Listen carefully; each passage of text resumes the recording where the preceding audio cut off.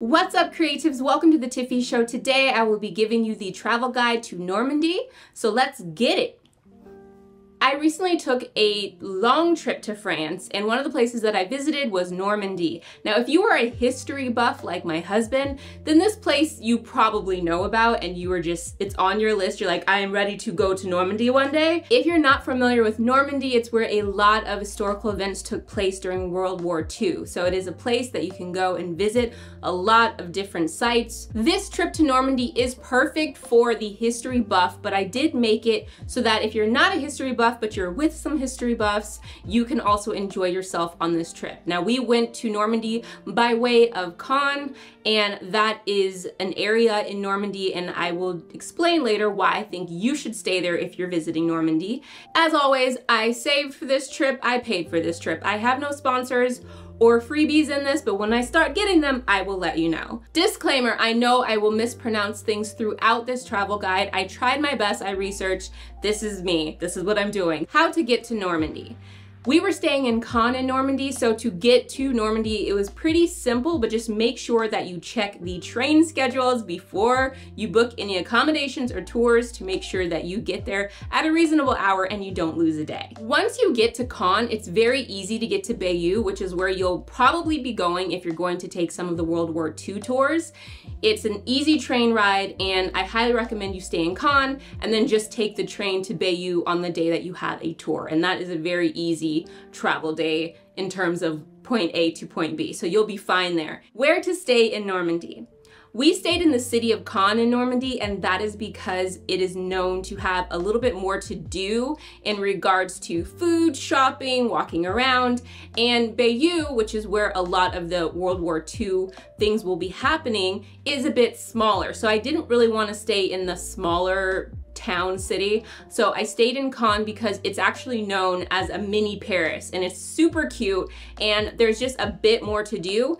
And if you are going with non-history buffs or non-World War II buffs, then this is a good place to go because, again, it has a lot of Michelin star rated restaurants. It's known for its food. So you'll get a good balance of two things at once. You'll get the history sites, and then you'll get amazing food. We stayed in a very cute Airbnb on the top floor, as usual. You know how I like natural light, and it had a studio feel. It was like one bedroom, small kitchen, nice big windows. It was a beautiful little place. It was walking distance to restaurants and shopping. I don't think we ever had to, other than just getting there. We didn't really need a car. Things to do in Caen Normandy. First up, walk around. This is a very cute and well-preserved city. There is so much to see, and just walking around, you can walk all the way to the canals, stroll the canals, have a picnic at the canals. Also, you can check out Abbaye aux Dames. I don't know if I pronounced that right, but we stumbled upon this, and this is actually where William the Conqueror's tomb is, and you can walk around the outside. I believe you can tour inside as well, but it's just a very pretty building, and it has a very pretty garden, good for those Instagram shots out in front.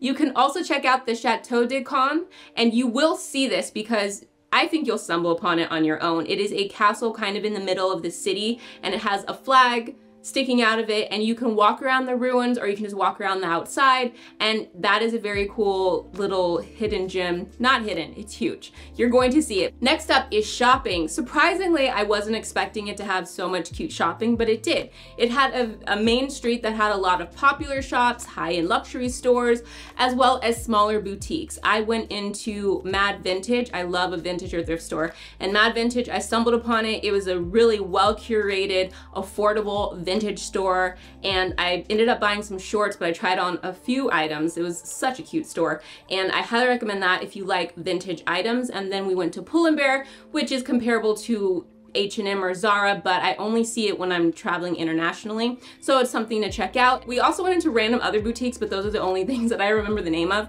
But super cute shopping. Get your shop on while you're there. You won't be disappointed. Where to eat in Caen? Okay, I was only there for a little while. Like, we're talking like I had 2 full days there. Considering that, I got 2 gems for you here. The first one is called La Collade. I will put the names on the screen. And this was a former Michelin star rated restaurant. It served 7 courses, and we had to do it. We had to. We were in an area known for its food, and we were like, we have to like do something super bougie and like get that 7-course meal. And we went, the waiters were super nice. If you go here, get the drink pairings, it elevates the experience. The courses were what you would expect a fine dining French 7-course meal to be. They were quite small and beautiful. Small and beautiful is probably the best way to describe them, but delicious. And we first made fun of them, but they kept coming out and we got surprisingly full during this experience.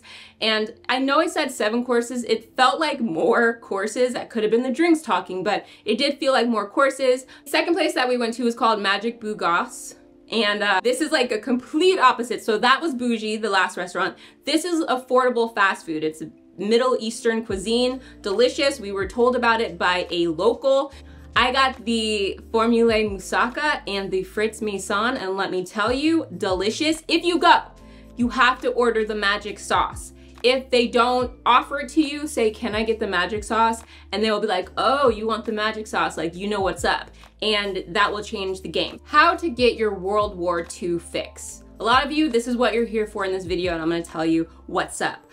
If you want to do the whole World War II sites while you're in Normandy, I highly recommend that you book a tour. You meet in the city of Bayeux, which is about a 20-minute train ride from Caen, and you meet at the same place that a lot of tours are meeting in Bayeux, but it's very easy. Once you get off the train, you just walk straight over to it and you'll see other tour groups, and then eventually your car will come and it'll call your name and then it'll pick you up and take you. If you book the same tour that I did, it's gonna be down below, then please request Chloe because you will have a wonderful experience. Remember that this is an 8-hour day, so you want to have someone fun. Why take a tour when you're visiting Normandy versus doing it yourself?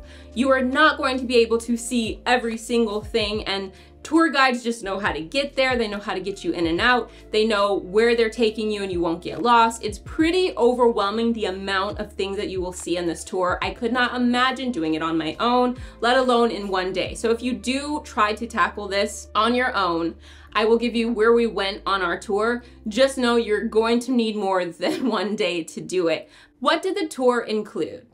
We went to I'm gonna list off where we went. Bunkers Longueuil-sur-Mer. These were bunkers that were very well intact, a little bit eerie, but we got to walk around them, go behind them, climb on top of the bunkers. It was crazy, but they were very well intact. Omaha Beach, which is surreal. It is a huge beach and it just feels surreal. If you're with a tour guide, they're explaining what went down and you just imagine it while you're there, and it's a very different experience than reading it in history books. You also go to the cemetery, Pointe du Hac, and Utah Beach. You end the tour at the Airborne Museum. This was actually a highlight for me. This is a completely underrated museum in my eyes. It's such a cool museum. It has a lot of very cool, realistic mock-ups in planes, and it's interactive, so you can interact with some of the scenes, and they just did a very good job of helping you visualize scenes, what the soldiers were doing, what it felt like. And if you've watched the show Band of Brothers, it's very similar to that. So it's a very cool museum. I actually wish that I had more time here, so this was a place that I would revisit if I was ever in this area again. After the Airborne Museum, our tour guide offered to take us to a secret extra spot. I will not tell you what the secret extra spot is because it was a bonus spot, and so if you book the tour, you will get the secret extra spot as well. Hopefully you're with a group that will take you to the spot, but it was super cool. All right, so once you finish the tour in Normandy, once they drop you off after 8 hours, before you get back on the train to Caen, if that's where you're staying, make sure that you visit the cathedral in